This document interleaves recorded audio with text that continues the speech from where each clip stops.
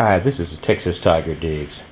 Well, it's been a while since I've been out. It's been coldish for Texas and rainy and miserable, and that's pretty much of a universal description. So I haven't been out a whole lot. Now, if I was looking forward to that for an extended period of time, I probably would have gone out and did a few more runs with my metal detector, a few more hunts. Because I knew the weather was going to get better, I just waited for a while. Did a few things, tidied up, did what was required around the house, and now I'm ready to get back at it. I'm going out with a Nokta. I created a video just yesterday where I did air tests on the 3 Nokta coils. So I figure if I'm ever going to post that, I'd better go ahead and get this thing out in a park. I've done a couple of other tests right now, and it's pretty much what I expected, and probably what makes this not the first thing that comes to mind when you attack a park. You cannot, or I could not, if somebody knows how to do it, give me a shout. So I'm not going to say I could not turn discrimination to the point where it would discriminate out pull tabs. Now, admittedly, I don't have all the pull tabs that are on the market, so maybe I could have discriminated out others. But Nokta doesn't actually promise that. It's called an iron discrimination dial.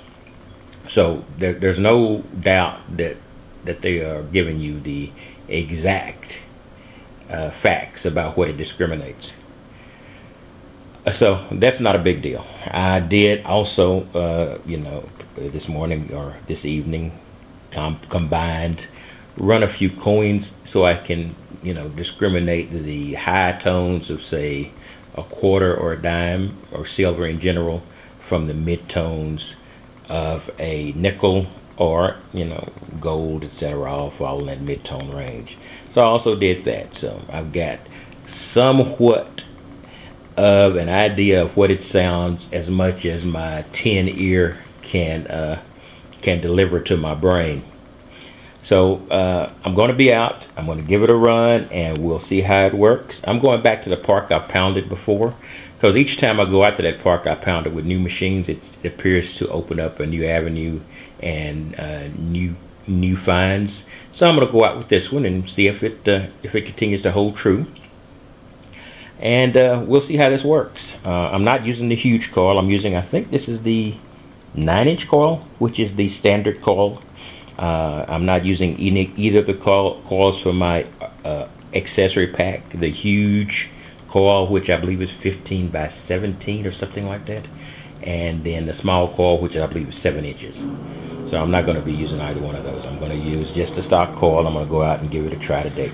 In any case, I will see you at the park, and we'll see how Nokta, which I admit is a relic hunter by design, does in the park. So I'll see you there.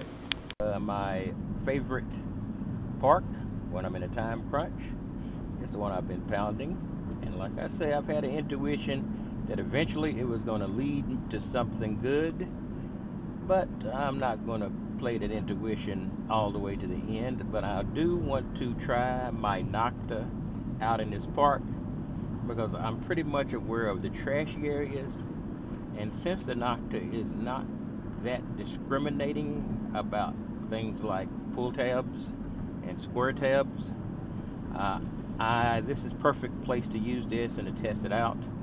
And I'm at that stage and working with this park that I am just digging basically everything. I'm trying to find the quote-unquote ring, the golden fleece for us metal detectors. So we'll see how it works.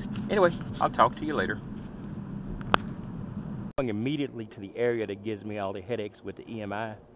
I think that it probably affects those machines in the middle of the kilohertz range, 10 kilohertz, 12 kilohertz, in that range, 14. I think the Tejon falls in that range, and a couple of the other machines I've used out here that have really been aggravated by this EMI.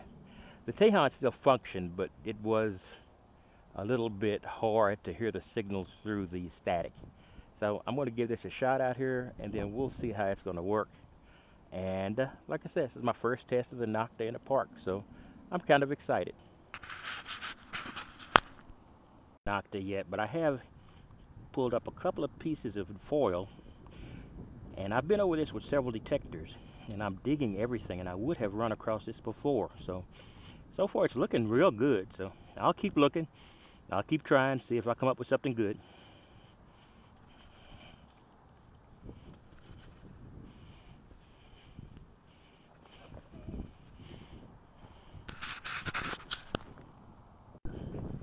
Deep foil, relatively deep. It's so deep, well, I didn't get it with my other detectors, so far the Nokta is showing me things that I missed with the other detectors. Now, none of it's been of value, but this is pretty doggone impressive.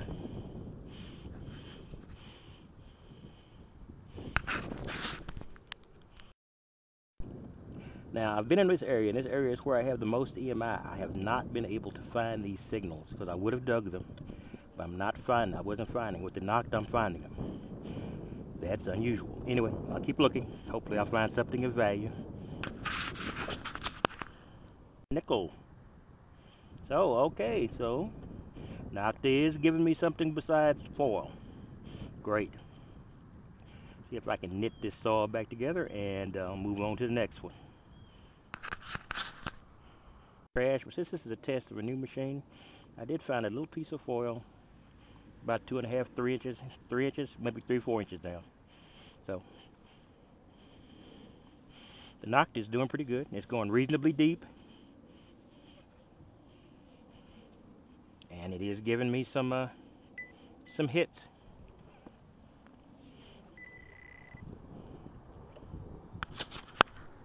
Attributing this to the detector picked it up, but it wasn't like it had to go through a lot of depth, so I just picked this up and take it with me. So nice to get a freebie every once in a while.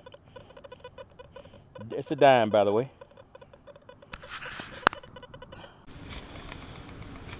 Okay, it's not like winning an Academy Award or Grammy, but it does look like the Nokta has won a place in my heart and in my park rotation.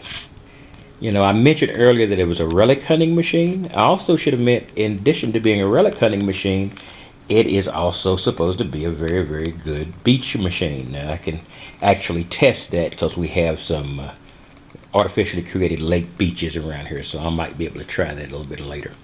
And I have permits to detect on a couple of those areas. So, but this was great. I went out with the Nokta on one of my micro hunts, and you know how productive my micro hunts are usually not. But this time I went out and I've got this.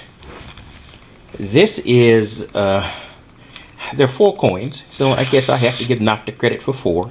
The dime was a surface find, but let's just say, you know, let's just make it 4 or 3 if you prefer. And what made this great was not the number of coins, but the trash. And the trash was impressive also, because this is an area I had pounded pretty thoroughly, and you know I've been running my discrimination wide open quite a bit lately, and that's possible. I could have gone over these spots with a discrimination during one of my I need to find something valuable to maintain my concentration modes. But on a whole, I believe I hit this with my Tejon, I hit it with my Cibola, and at that point I had them both turned down pretty good beneath foil, and I should have gotten these. Now, I'm not saying that there's anything wrong with the Tesoros, but I'm just saying there's something great about the Nokta.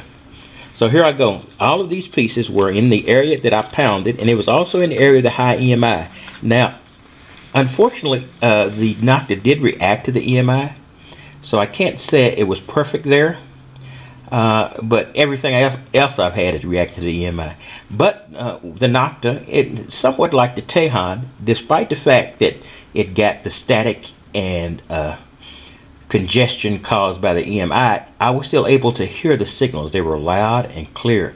And in fact, 2 of these coins and the dime, it was a surface find, but it was still detected, were in the area of the high EMI.